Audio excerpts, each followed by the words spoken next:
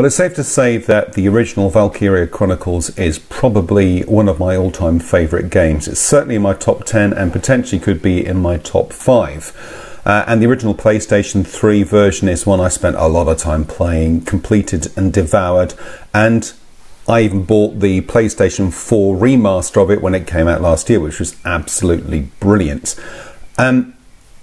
So when I heard that Valkyria Chronicles 4 was coming back to PlayStation after having 2 games on PSP, I was really pleased.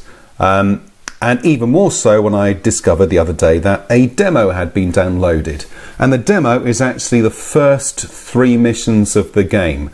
So far I've put 5 hours into the demo, so there's lots and lots of content there, and your progress will carry over should you buy the whole game, and you also get an accessory that you can add to one of your characters as well.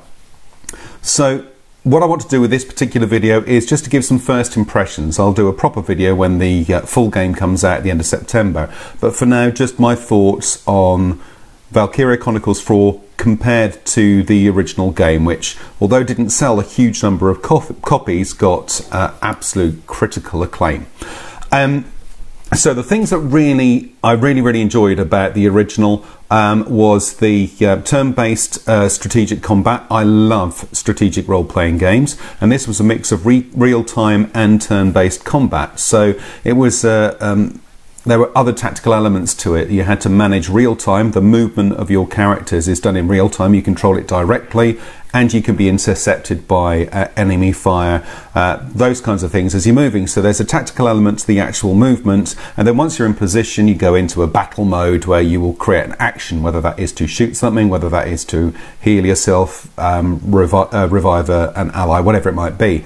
So I love that. Also, the art style was gorgeous. They used a thing called the canvas engine, which gives this beautiful watercolor effect, which was incredibly powerful and really affecting, and all the vibrant and beautiful colors that you've got was contrasting to the very serious things that the game was trying to talk about. And that was the last thing that really I loved about the original, is that it was a war game, yes, but it was a war game that really spoke instead about the effect war has on ordinary people. All of the main characters were conscripts, so they were teachers, they were bakers, they were gardeners, they were singers, you know, they all had a life outside of the military. So there was a very relatable element to them all, and also it didn't shy away from difficult topics. So it dealt with racism, it dealt with ethnic cleansing, it dealt with, you know, the effect that war has on people, the fact that large countries are quite happy to invade smaller countries because they have a resource that they need, very prescient in this day and age. So it had that grittiness to it, but also, because it is a Japanese game, was slightly quirky and weird. The characters themselves were very characterful. You had a lancer who was obsessed with vegetables. You had a character who was happiest when she was running through grass and would say happy grass, and she'd get a boost in her stats. My favourite character, Jan, was a massive beefy lancer who was gay and in love with Largo and got a stat boost when he was positioned near other men. I mean, it had this lovely quirkiness to it. So the whole package was brilliant combat, a really affecting detailed story, but also lovely, relatable, quirky characters that had personality, even if they were just a grunt that you're using on the battlefield.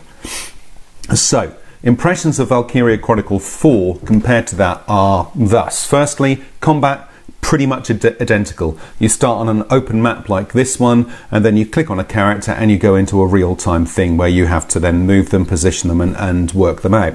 So combat has not changed particularly at all. You have now equipable accessories which go to individuals, which you didn't have in the first game, and you have an additional class. So the class is a scout, shock trooper, lancer, engineer and sniper, and in this console version you've now got the grenadier, and the grenadier is a portable mortar, which adds a very different tactical element to the game, and I'll come to that in a second.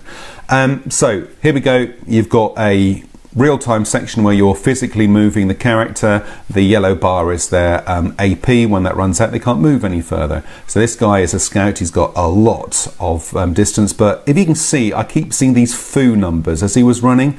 That is the enemy grenadier. Now this is the thing about the grenadier. It's got a massive long-range attack, but also if an enemy unit is moving, provided it is in this line of sight of an ally, so provided one of my characters can see it, the Grenadier can lay down explosive suppressing fire as they move. That's what you were seeing just now. I think you'll see it when I move this sniper in a minute. You'll see a foo come up and there'll be an explosion, perhaps not on this particular round, which makes an additional tactical element to it, but also makes it a bit OP. So although I'm quite intrigued by the tactical use of the Grenadier, I'm not necessarily, I'm a bit worried about that it might just be annoying and overpowered, but that's something that we'll see once we're further into the gameplay on the full game. But there is only one additional class. All the classes are upgraded in the same way. You earn XP and you go to a command center and you level up classes as a whole. So you level up the scout class and all of the scouts get a buff.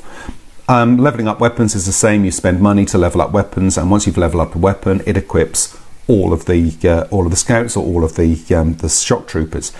You can then, if you win particular weapons, equip individuals, so that's there. To be honest with you, the core gameplay is absolutely identical, with a few tweaks. And the tweaks are the accessories, which will give certain units buffs and help.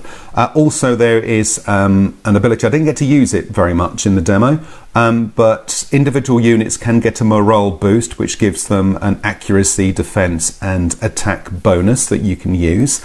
Also, it seems that you can get changes in objective halfway through maps. So in the original game, it was very much, here's the enemy camp, capture it, and every single mission was pretty much that, and it was the environments and the tactical elements that provided variety. And 2 of the 3 battles that you get in the demo, halfway through you get a change in orders which changes the outcome, or your completion outcome of the level. And that was quite interesting, as much as there seems to be a slightly more organic nature to the battles. One of the weird things about that is the second your orders change, no matter where your troops are on the battlefield, they're all suddenly magically teleported to a new place to start again, which was a bit immersion breaking, but not a big deal. So impressions so far are very, very positive in terms of gameplay. You're basically getting exactly the same game as you got with Valkyria Chronicles 3, which is not a bad thing because it was pretty fabulous anyway, with minor tweaks, an additional class, and a couple of other things that might be happening on the battlefield. Obviously, more things may come in as far as, the full game is concerned as you move through. So that's identical. It looks gorgeous. The voice acting that I've seen so far is pretty good, and certainly in terms of the gritty nature of the storyline, the very last thing that happens in the demo, I'm not going to put any spoilers out there, does hark back to some of the more serious and unpleasant elements of the original game, and atrocity is committed by by the antagonists, and it made me happy that this game was not going to be light and fluffy. It was going to keep that that gritty, grounded element that you got in the original. The thing that I am concerned about currently, and the only thing, and this is the only thing, otherwise I have 5 hours I'll put into this demo and it's brilliant, is that the characters have not grabbed me yet. In the original game, the characters, I loved them. They had that quirkiness to them. They had that relatability. Now, the characters here are very relatable. But what hasn't happened yet is a kind of standout quirkiness for them. Like Yarn, like the young lady who had Happy Grass. Although they have character, although they are, they're very individual, you can identify them easily on the battlefield, they are not... They haven't got that mad Japaneseness that you get. And that's weird, but the Japanese games are often a little bit mental. In the original game, you had all these characters. You had a winged pig called Yarn. Had obsession with vegetables. It was that lovely quirkiness that kind of made it a bit mad, as well as having this gritty reality, and also made the characters that you were playing, even if it was just the foot soldiers, fun, relatable and engaging. So far I haven't come across that. They've all been a little bit bland, a little bit ordinary. We haven't had that slightly mad, quirky, insane feel to any of the characters. The core characters interact with each other very nicely. The 4 main characters that I've come across seem to have a good dynamic. I get that. But no one has absolutely grabbed me in the way that the main characters and the incidental characters did in the original game. So I'm interested to see how that develops. Is this going to stop me buying the game? No, there you go. That's an example of the Grenadier intercepting the Lancer there and blew him up. Is it going to stop me buying the game? No, it isn't. The core gameplay loop is absolutely phenomenal and I love it, and you know, the story so far is the kind of thing I'm expecting. I want that grittiness to the story, absolutely.